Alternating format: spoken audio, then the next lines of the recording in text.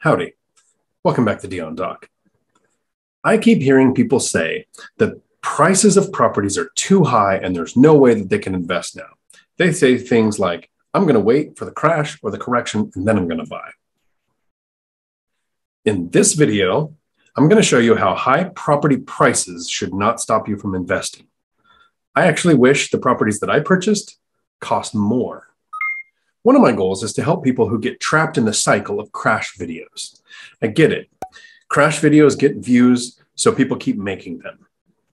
The problem with the YouTube algorithm is when you watch a video and you watch it all the way through, YouTube thinks that's the content that you like, so it keeps feeding you more. So if you watched a couple of crash videos, your feed is going to fill up with more and more crash videos. In a lot of those crash videos, people say things like, wait for interest rates to go up because that's going to cause property prices to come down and then you can buy and be an investor. It's like you're buying on sale. And I see the irony there because they haven't done the math. If property prices do go up and if that ended up causing prices to come down, your cost stays the same or goes higher. You're just paying more money to the lender instead of the seller. A lot of people have been calling for a crash or a correction since 2013. As soon as prices went above where they were in 2008, people keep saying, we're in a bubble, there's going to be a crash, don't invest now, property prices can't keep going up. CNN actually just did a video calling the 2021-2022 housing bubble the same as the 2008 housing bubble. And the only actual thought process they used was, since people don't think we're in a bubble now, and they didn't think we were in a bubble then, that we must be in a bubble. This means people have been missing out on 8 years of cash flow, appreciation, principal paydown, all of the tax benefits, waiting for something that we're still years from happening. Don't get me wrong. I know that real estate runs in cycles and eventually there will be a crash. But not today. But like I said, even that is still several years away.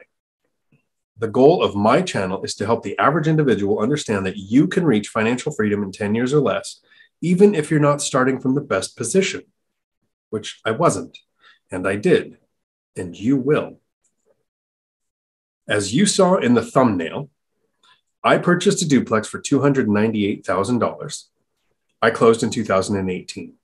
A friend just closed on a duplex in November of 2021. I paid $298,000. She paid $555,000 for the same sized duplex about 6 properties away. So if we look at the first year of ownership, who do you think got a better deal? So this is where I'm going to ask for a little bit of audience participation.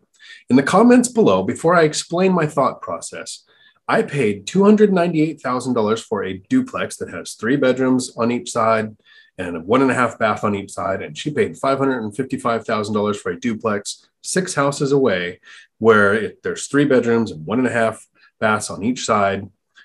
Almost the same. Hers is a little bit bigger, but she paid almost twice as much money. First year compared to first year. Who do you think got the better deal? Please hang up and try again. Thank you for participating if you did. How does price impact purchasing a property? Not too many people know that there are actually 4 categories of buyers when it comes to properties. The person who will pay the most is usually a home buyer, somebody looking for a place to live. They buy based on payment. They actually have the thought process of how much can I afford to pay every month? That tells me how much house I can buy. The second one on the list is the investor. We invest based on yield or cash on cash return. So what is my return going to be? That tells me if a property is worth pursuing or not. Then the third is the people who do flips. So they buy based on the value that they can add, purchasing a property that they're going to fix and then sell at a profit. The fourth one is the wholesaler, the person who's looking for a motivated seller and then a buyer who's willing to pay more, and then they keep part of that wedge, the difference between what they found the property for and what they were able to sell it for. These 4 tiers are impacted differently when prices go up.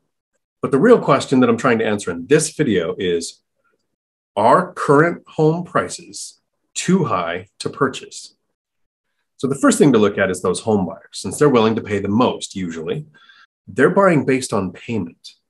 And payment, cost is only one aspect of the equation. We are seeing record wage inflation, more than I've seen pretty much in my entire life. Fast food companies are almost doubling what they were paying 2 years ago. Chick-fil-A is starting entry-level positions out at $18 an hour. That is rippling across all wages. Even our company had to do a 20% wage increase across the board to maintain staff and then to attract new ones. So when we look at the investor, how does price impact them? Wages don't only affect how much a person is willing to pay for a house, but it's affecting how much they're willing to pay for housing. So wage inflation is affecting rents. And we are seeing rents skyrocket. I see ridiculous quotes from different agencies saying rents across the board are going up 2.3 or 3%. In my market, at tenants' requests, we are seeing rents increase 20 to 40%. 20 to 40%, not 2 or 3%. And since part of the calculation to figure out a cash-on-cash return is gross rents, as rents go up, investors can afford to pay more for investment properties. Flippers are still doing pretty well because even a newer flipper who's making mistakes that has time delay where they don't figure out the rehab timeline right, appreciation is happening so fast that even when the flipper makes that mistake, they end up looking like they know what they're doing because a couple of months later, when it took them longer to sell the property, we're still seeing prices inflate enough to where they're making a profit. To me, this is kind of risky. Can't count on appreciation, but currently they're doing well. But so far, I'm just talking about prices going up. There's 3 things that affect when we purchase a property. Remember the phrase, it's always a good day to buy a great deal. When we're looking at price, we have to also consider interest rates. Currently, interest rates are about half what they were when I purchased my duplex in 2018. So I paid $298,000 in 2018. My friend paid $555,000 at the end of 2021. And our cost, our monthly payment actually isn't that different because her interest rate is half what mine was. So she may be paying a little bit more, but again, more money went to the seller and less money went to the lender. On top of interest rates, if you remember what I said about rents going up, wages set rents, we're seeing record rent increases. So take a look at the whole picture. Price higher, yes. Interest rates half.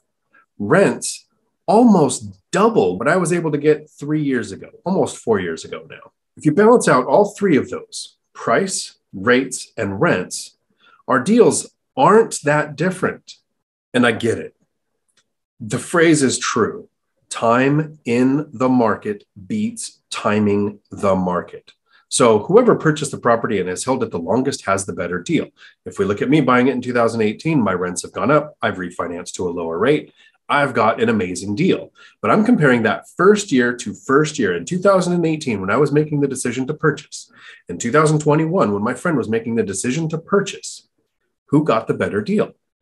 My cash-on-cash return, after I used the binder strategy in 2018, which is my strategy that gets the tenants to request a rent increase, my cash-on-cash return was this much over 10%. It was like 10.02% cash-on-cash return, which is my metric, and I'm super happy with my purchase.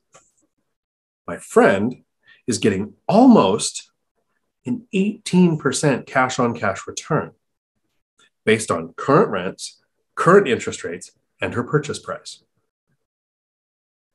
If we look at cash-on-cash return, the more expensive property is performing better and is a better deal.